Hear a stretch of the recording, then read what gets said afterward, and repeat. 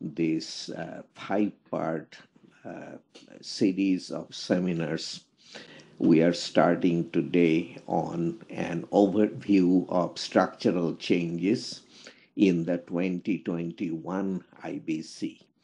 I am sure all of you know by now that the structural provisions of the IBC are, for the most part, not in the IBC at all.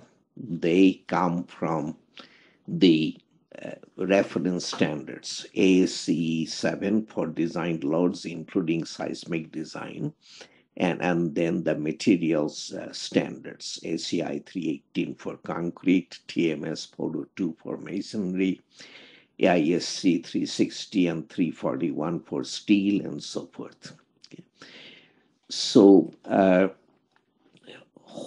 So major changes in chapter 16 are now encountered only when the referenced edition of ASCE 7 changes.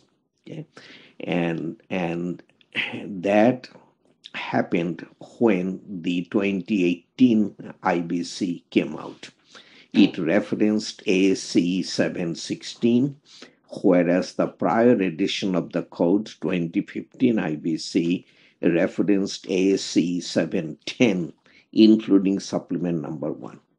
Okay, so essentially we went from ASCE 710 to 16, and and all the changes that were made in ASCE 716 were reflected in or carried over into chapter 16 of the 2018 IBC.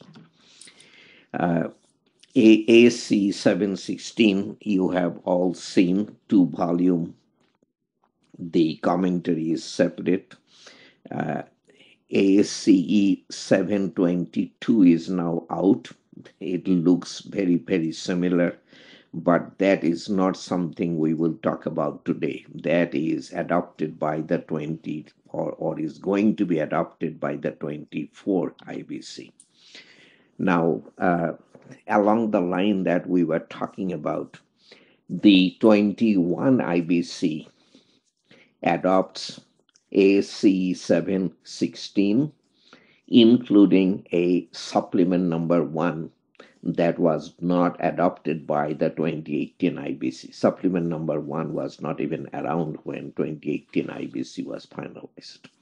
The important thing is that the reference standard remains ASCE 716. No change from 2018 IBC to 2021 IBC in that regard. So the changes in chapter 16 will come from, or largely from, this supplement number 1 to ASCE 716. The other changes are some of the ASCE 716 changes were for various reasons not implemented in the 2018 IBC.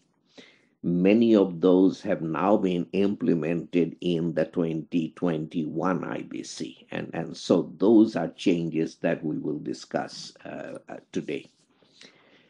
Now, when a new code edition comes out, the reference standards change. Some of them change, some of them don't, as has come up in discussion already. Let's take a comprehensive look at the major reference standards in the 2021 IBC versus those in 2018 IBC. So, ASCE 716, as has been mentioned, the standard itself remains unchanged, but the supplement number 1 to ASCE 716 is adopted by the 21 IBC. Aluminum, their design manual has been updated. I don't know that we will go into that. The major standard update this time around is ACI 318.14 updated to ACI 318.19. So the concrete design and construction standard has been updated. The changes in ACI 31819 are many, they are substantive, and some of them at least are of far reaching consequence. So, we will devote a significant part of this 5 part series of seminars to ACI 31819 changes. So that's something I think I should tell you upfront. The masonry standard and the masonry spec remain unchanged. The steel non-seismic AISC 360, seismic AISC 341 remain unchanged. Cold form steel standards have been updated, and I'll show you that separately.